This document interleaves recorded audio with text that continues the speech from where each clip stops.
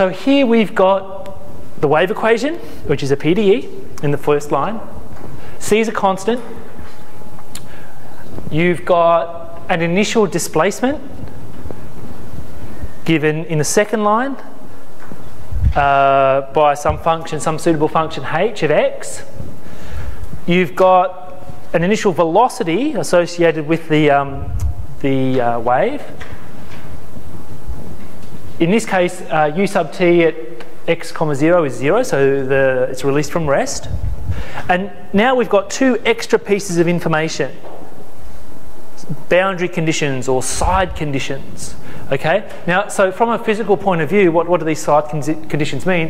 It means that you've got a string of, a finite length, and you've got the ends clamped or fixed, so the ends can't move around.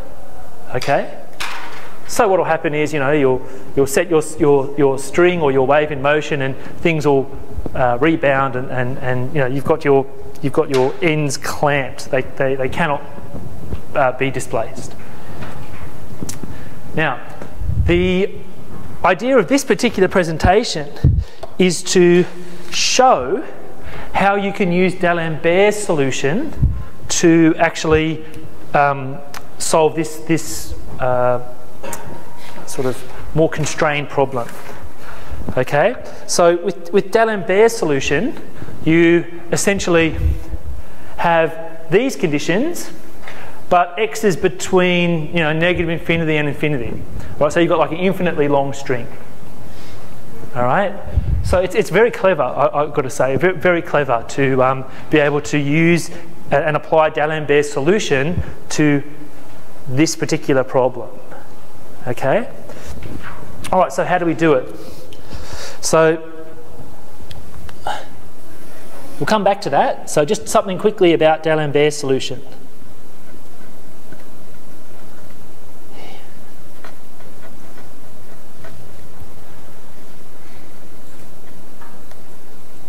Okay, so let's consider the related problem.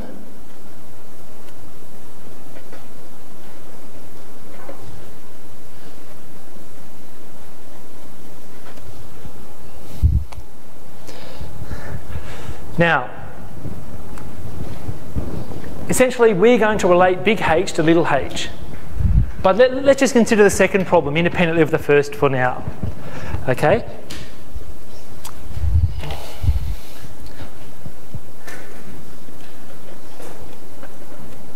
It can be shown that Dalembert's solution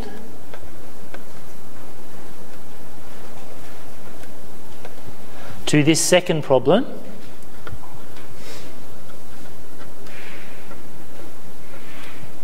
is the following.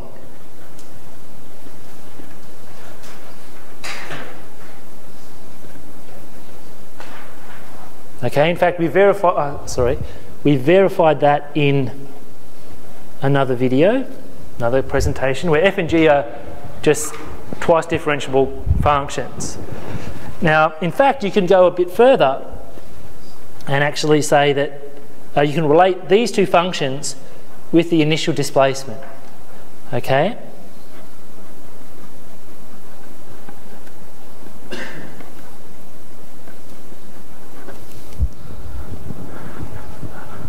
Okay, well, how do you do that? Well, don't you also have an integral now?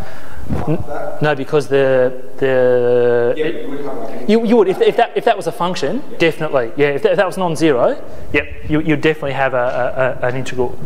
Okay, so how do you come up with this? Well, essentially you use these two conditions. Okay, so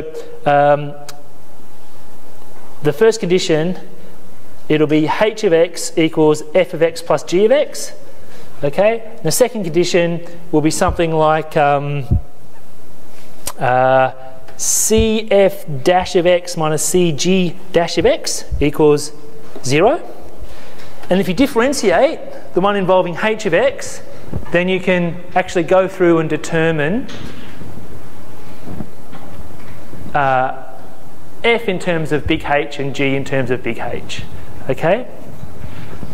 All right, so how can we use this to actually solve the original problem?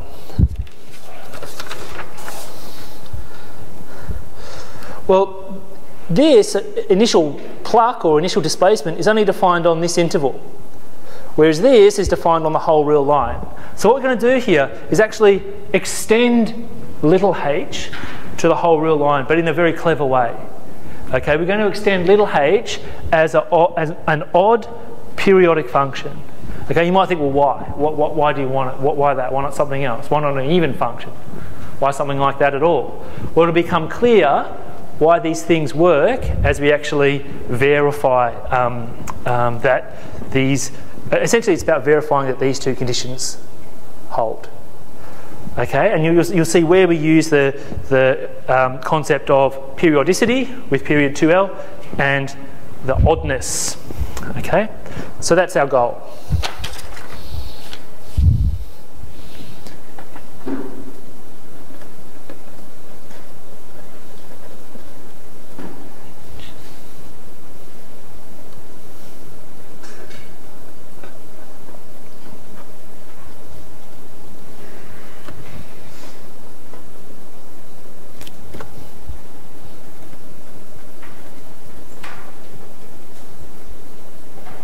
Okay, a periodic and odd function.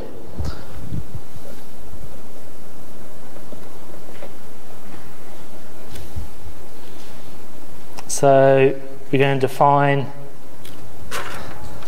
this function here and relate it to...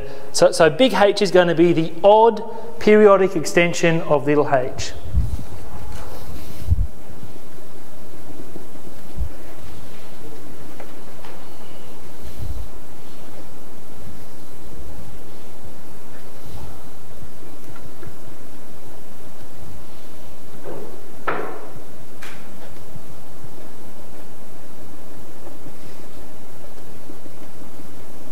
Okay. Then we already know that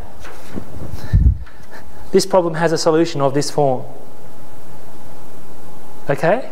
So what we've done is we've taken something that's not quite defined, or this thing that's not quite defined on the whole the real x. We've extended its domain of definition in a certain way, and we know that problem has a solution of this form. Okay, so now what we want to do, we notice we haven't used whether any periodicity or any oddness of this extension yet. The oddness and the periodicity comes in with satisfying these conditions, the side conditions or the boundary conditions. Okay. Is it h, x plus the capital H, x plus 2 pi, or x plus 2l? Oh, 2L, yeah, thank you. So that's 2L. I've got Fourier series on the brain. Okay, so it's not 2 pi, sorry, 2L here. Thank you. Okay, 2L. Yeah, Fourier series with 2 pi periodicity. They're a hard thing to ignore. Okay, so 2L, thank you for that. Then we know this problem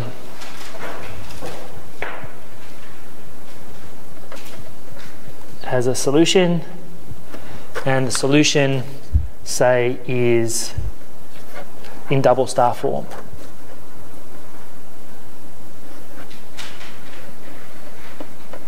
Of form double star. Okay, so now what we want to do is actually show that if our periodic extension, our odd extension, essentially gives us the boundary conditions, the zero side conditions. Okay. So as a final step, so I'm going to call these side conditions.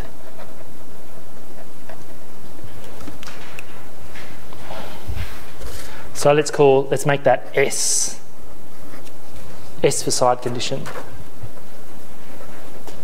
Okay, because what that means is, it means that the solution of this form must satisfy the original problem, or, for x between 0 and L and all t positive, or non-negative.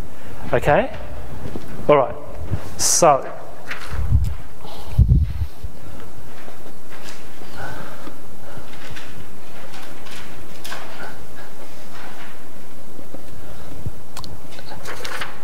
So using this, where h is the odd periodic extension, big H is the odd periodic extension of little h, let's show that this equals 0. Okay, so if you go in and plug in x equals 0, you'll get the following. Now what we want is these terms to disappear, cancel each other out.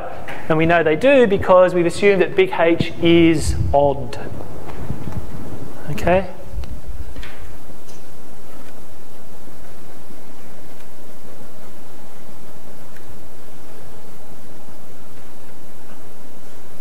So what do we get here? We get 0. Nice. So in other words, this solution satisfies the left side condition, if you like. What about the other side condition? Well, we've used the oddness. We haven't used the periodicity yet. So if I go back to double star and plug in x equals capital L,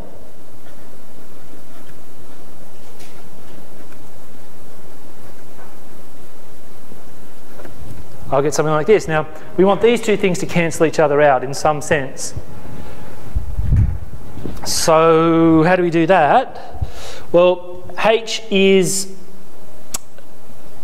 2 pi periodic, big H. So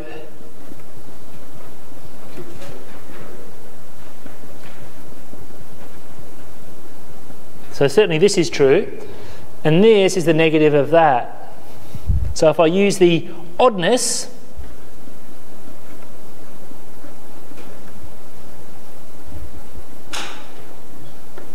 I get the following.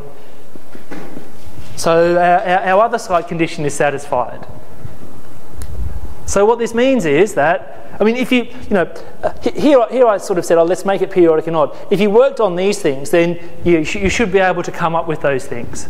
Okay, you'd say, okay, well, in order for this to be 0, if I assume that it's an odd periodic extension, then I get what I want.